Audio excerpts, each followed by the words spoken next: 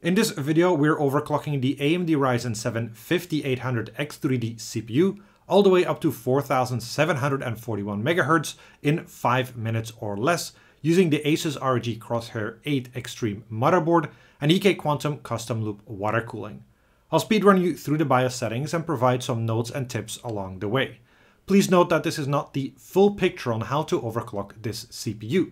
If you want to learn how to overclock this CPU in more detail, please have a look at the longer SkatterBencher video that's already up on this channel.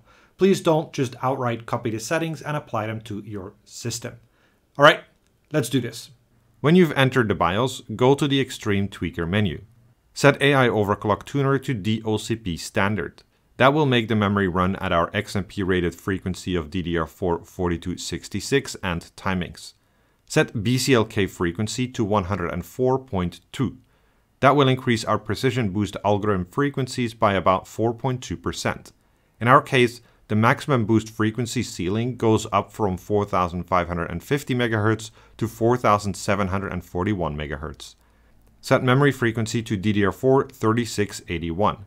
Because we increased the BCLK frequency by 4.2%, our XMP rated frequency also increased 4.2% to DDR4 4445.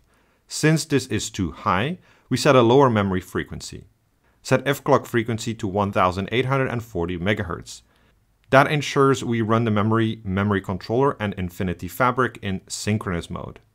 Set core performance boost to enabled. That will ensure precision boost is enabled while using a manual BCLK frequency. Enter the external DigiPlus power control submenu. Set core voltage suspension to enabled. Voltage suspension will force the CPU core voltage to stay within a specific range even when relying on the dynamic voltage of Precision Boost 2. Set CO mitigator to 0.3.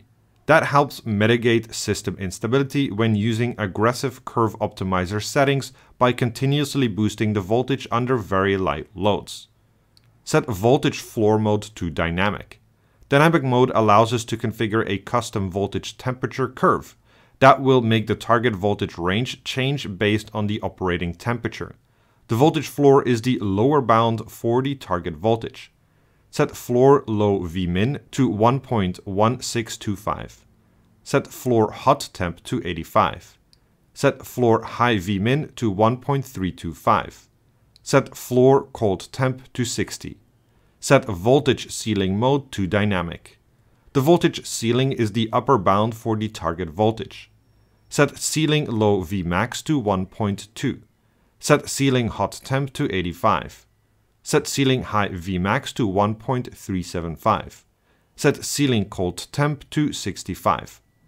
Voltage suspension is effective up to 0.3 volt delta between the requested and target voltage. If the CPU requests 1.4 volt, then the effective voltage will be 1.375 volt, as the difference between both values is less than 0.3 volt. Leave the external DigiPlus power control submenu. Enter the Tweaker's Paradise submenu. Set Force OC mode disabled to enabled. That will ensure manual OC mode is disabled while using a manual BCLK frequency. Leave the Tweaker's Paradise submenu. Set CPU core voltage to offset mode. Set offset mode sign to plus. Set CPU core voltage offset to 0.05. Go to the advanced menu. Enter the AMD CBS submenu. Enter the CPU common options submenu. Set global C-state control to enabled. That will ensure proper frequency scaling when the BCLK frequency is over 101 MHz. Then save and exit the BIOS. To ensure everything is working as intended, we rerun some benchmarks and check the performance increase compared to the default settings. Higher is better, and all of our benchmark scores are higher. We see a maximum performance increase of plus 13% in the AI benchmark. The highest core clock reported in the operating system is 4741 MHz for every core. When running Prime 95 small FFTs with AVX disabled, the average CPU effective clock is 4359 MHz with 1.208 volts. The average CPU temperature is 86.7 degrees Celsius. The ambient and water temperature is 24.4 and 31.6 degrees Celsius. The average CPU package power is 131.7 watts. And that's it. Thanks for watching and see you next time.